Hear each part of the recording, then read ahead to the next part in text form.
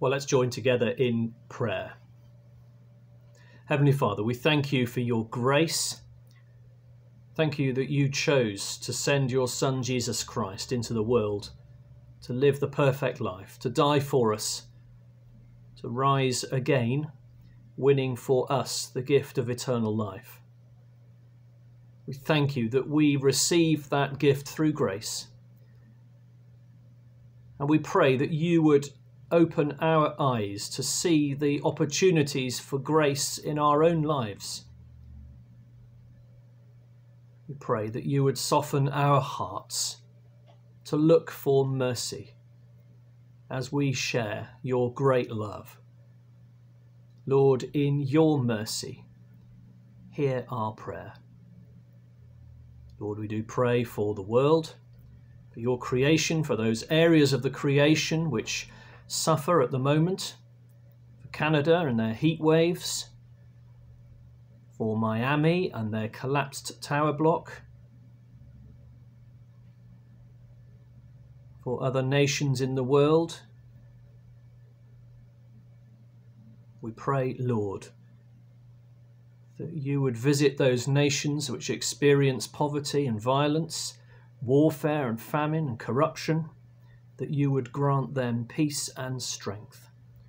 Lord, in your mercy, hear our prayer. Lord, we pray for our own Prime Minister and government, anticipating another announcement tomorrow. So we pray that your Holy Spirit will lead and guide them as they seek to do the right thing. We pray that you would enable them to find the right balance between freedom and safety. And we pray for your people as we seek to follow the advice given to us, cautiously and prudently. Lord, in your mercy, hear our prayer. Lord, we pray for our churches, for those who lead the national church.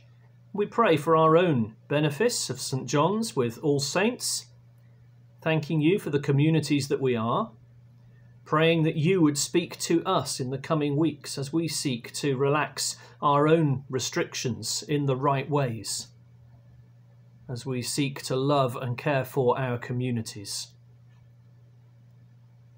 Lord, in your mercy, hear our prayer. Lord, we bring before you those we know who are suffering, those who are ill physically or mentally, those who are anxious or lonely, those simply struggling.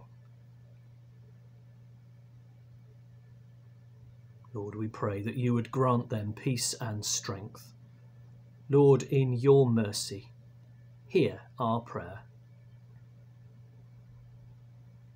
Lord, as we give you thanks for the gift of eternal life,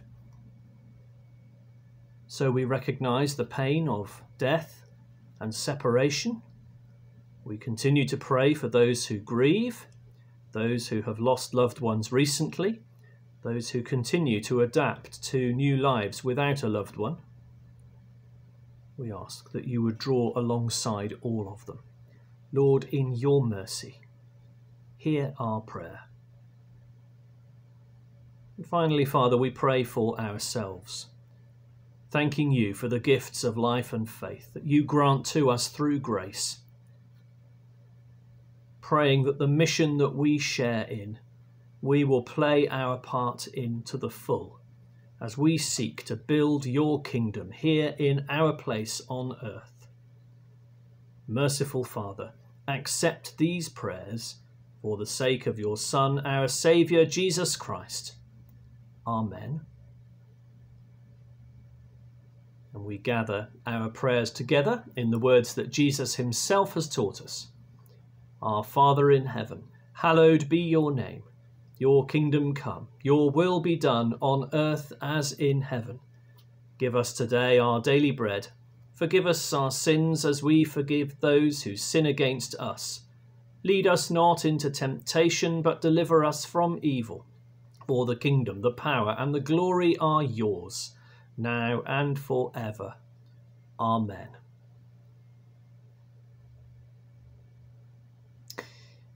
I stand amazed in the presence of Jesus the Nazarene.